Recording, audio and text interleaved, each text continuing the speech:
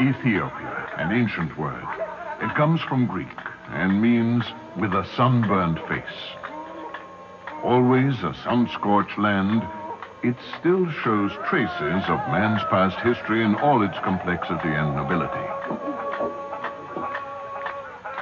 Evidence of this can be found in the country's most sacred festivity, Timket, the Ethiopian Epiphany. We are flying over the eastern Ethiopian plateau, heading towards the place where Timket, this yearly religious event of the Coptic Church, is celebrated in a particularly grandiose way. We will witness a Christian festivity in which can be discerned the mysterious roots of this archaic land, stratified in centuries of different civilizations. The most splendid and mysterious of the Ethiopian cultures flourished in Aksum, our destination. Thousands of years ago, Negus Negast, the King of Kings, established here the capital of his empire. Originally founded, it is said, by the legendary Queen of Sheba, an empire which stretched from eastern Africa as far as Yemen.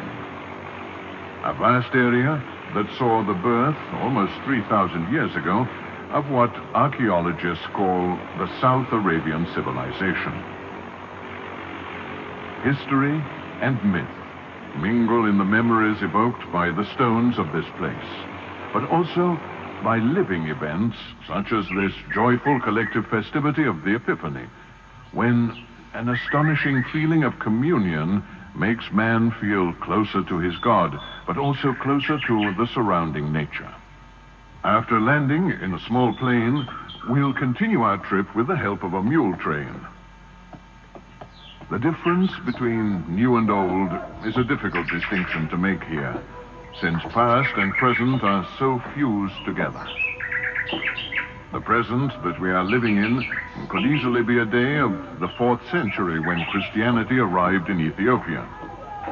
The new faith immediately became popular, but it remained cut off from the rest of the Christian world.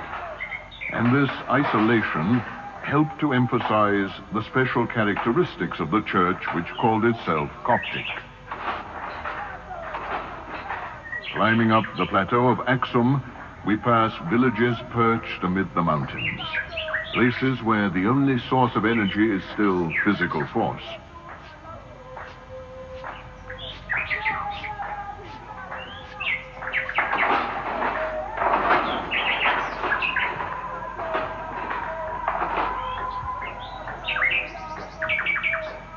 Memories of raids and violence are still vivid in the minds of these isolated people, as deep-rooted as their attachment to the symbols of their ancient faith. Hence, the rifle to defend themselves against aggression and the cross to represent heaven are not mere symbols, but rather reference points of security in daily existence.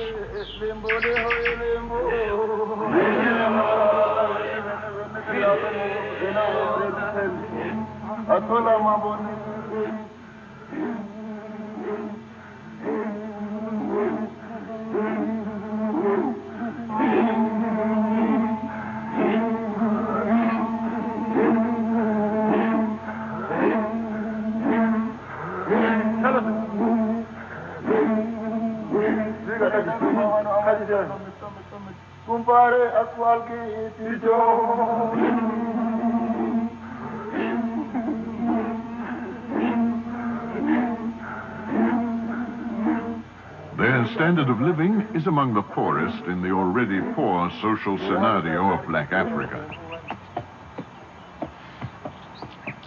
But their way of life is nevertheless serene, especially when compared with the chaos of big cities. One such place in Ethiopia is Addis Ababa, an ambitious capital which, despite its giant glass and concrete blocks, cannot hide its contradictions. A weird combination of urban people, trying not to forget their rural origins, and yet unable to totally accept the dogmas and ideologies they have imported.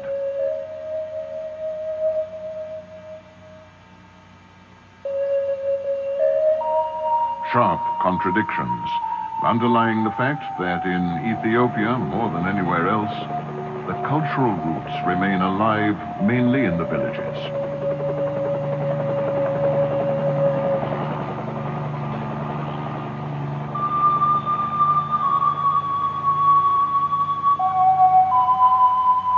Living in the city, often not by choice, creates confusion and humiliation in those hoping to escape the growing poverty problem of rural existence. This country, whose history is a sad inlay of colonial domination and feudal government, continues to struggle in difficult economic conditions, rendered even more dramatic today by a tyrannical regime.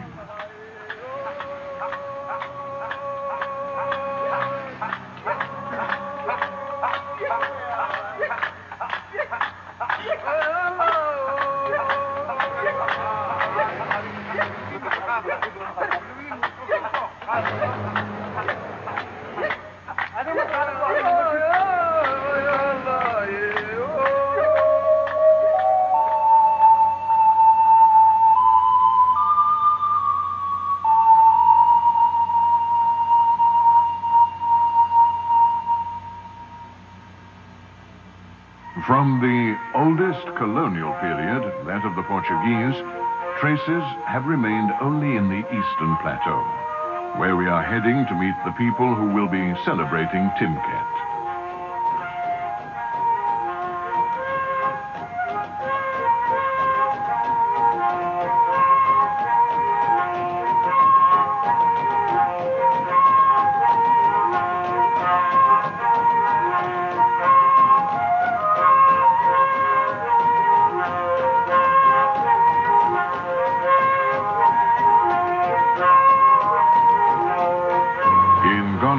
For example, the Yatsu Castle is a reminder of that Portuguese invasion back in the 16th century.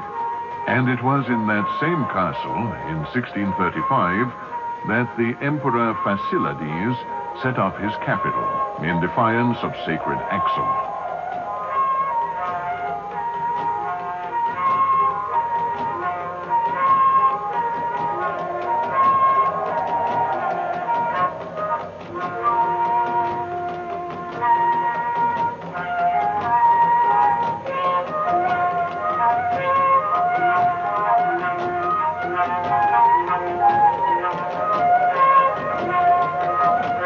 The most majestically impressive memories of ancient Axum are carved in these monoliths.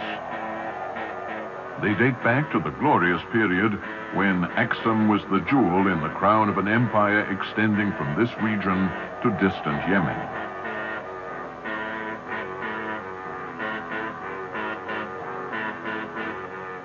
Of the over 100 surviving obelisks, which all had either a celebratory or a funerary function, this one is the biggest. In fact, it's the biggest in the world. We see it still standing. It's 33 meters high, amongst others which are broken and some which were never erected.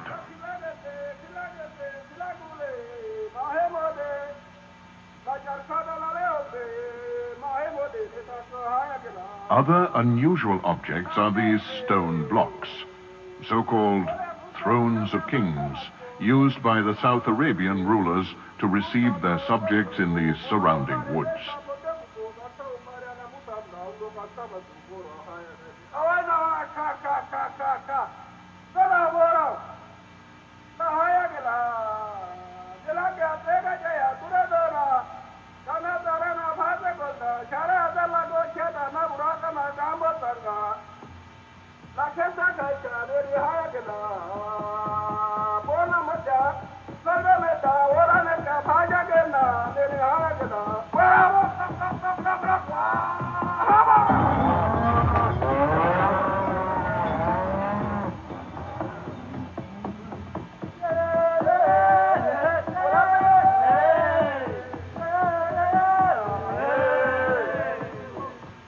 simplicity and grandeur of past splendor, to which the squalid poverty of the present makes a desolate counterpoint.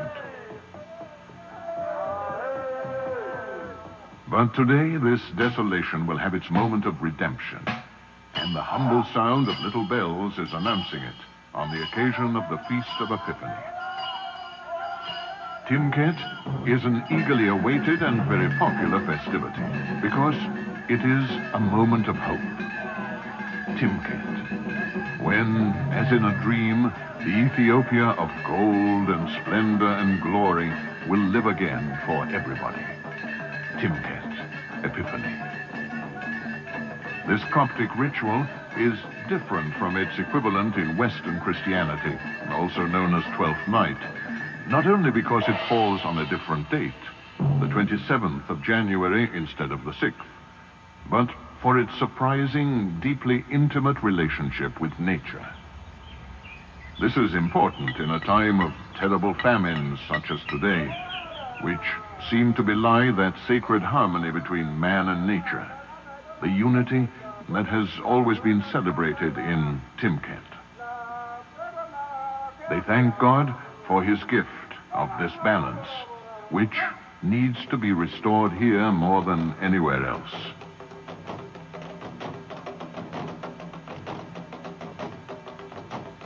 The characteristics fusing history and myth, reality and fantasy that are typical of the Ethiopian culture of Aksum are all present in this Epiphany ritual. Taking part, together with the priests and the monks, here called the Abuna, or our fathers, are hundreds of pilgrims, and mixed amongst them the lepers and the sick, all hoping for a miraculous cure.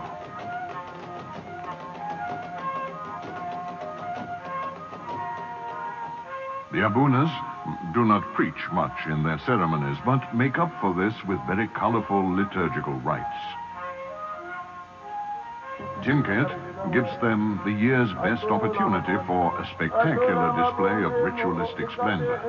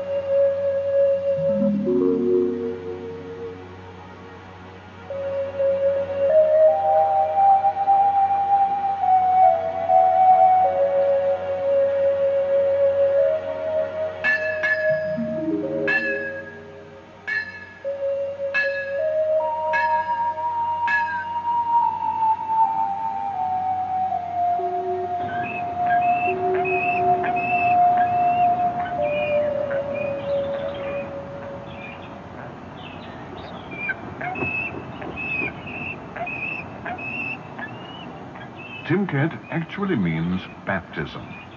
Baptism in the river, commemorating Christ's baptism in the Jordan. And that's why the ceremony takes place in a setting with freshwater springs. As we make for this sacred place, we are able to mingle with the crowd, the first foreign witnesses to get close to and film objects about which the Abunas are very secretive.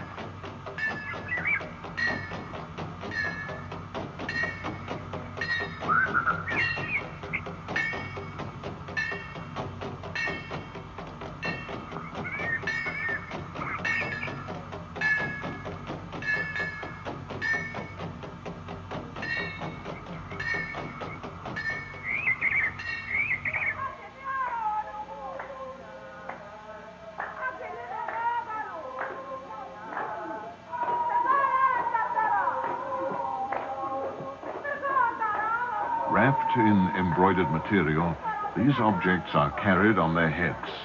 They are the tabots, which means the Ark of the Covenant. Their presence renders every action and every place sacred. Without the tabot, a Coptic church would be nothing but a simple home, a simple hut.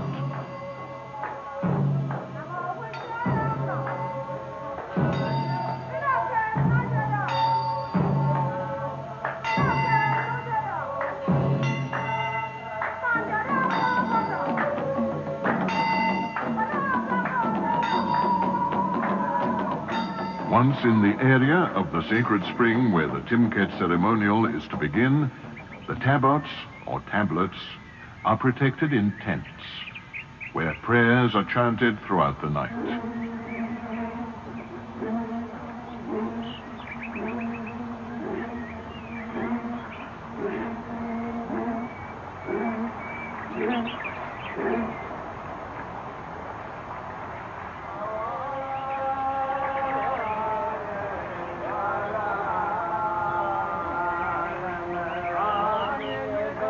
And during the night, a secret event takes place which for the first time ever, foreigners are allowed to observe. The pilgrims bathe in a communal ceremony.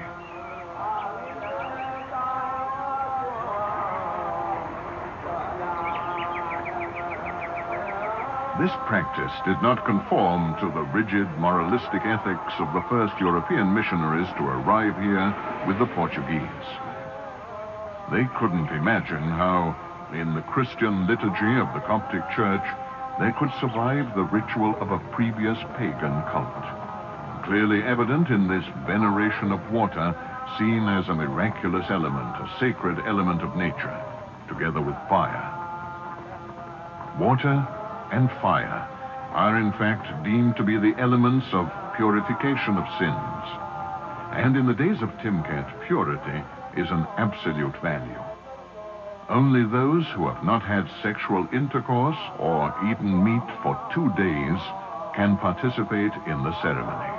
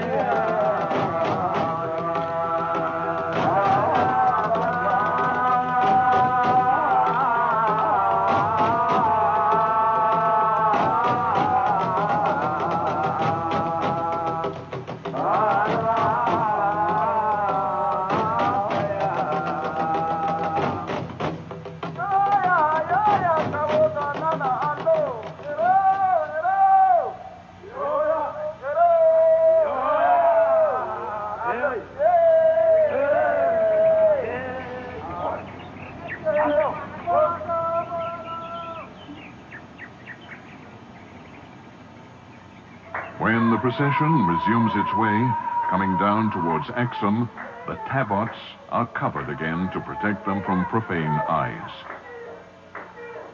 The open umbrellas are not only to protect from the sun, but above all to symbolize the vault of heaven.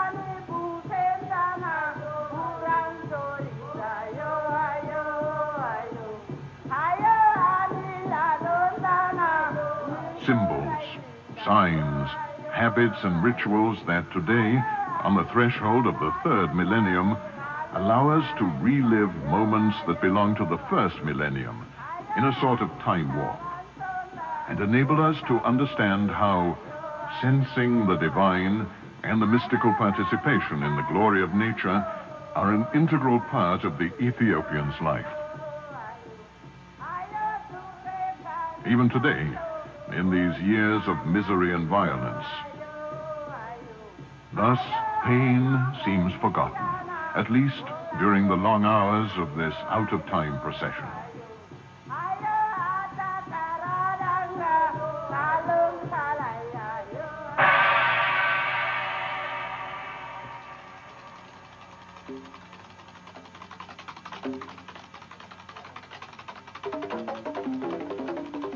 In Axum, in the area of the obelisks, the ritual will be complete when the cross, Christian symbol, is sanctified with the dominant element of pagan spirituality, water.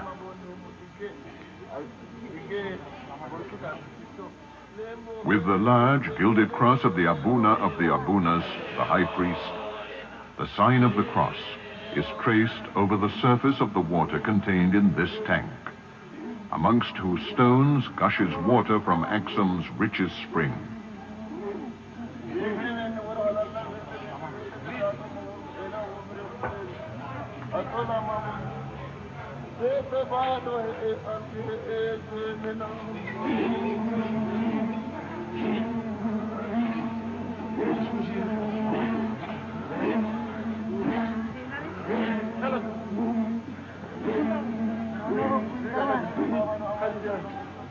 The ceremony of Timket is now over. The baptism of the Spirit. The water is now sacred.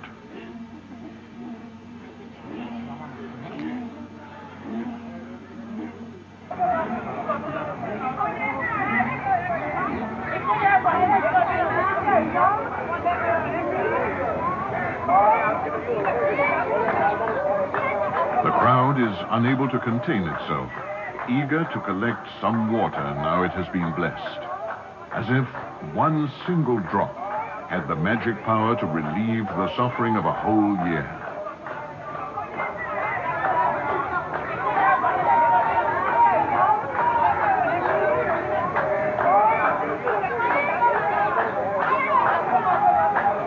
At Timket, the custom is for everyone to be sprinkled with the holy water. In this action, the pagan origin of the entire ritual is particularly evident. For all the primitive, archaic cultures, the jet of water is a fertility symbol, evoking the sexual act, a presage of fertility, of wealth, of prosperity.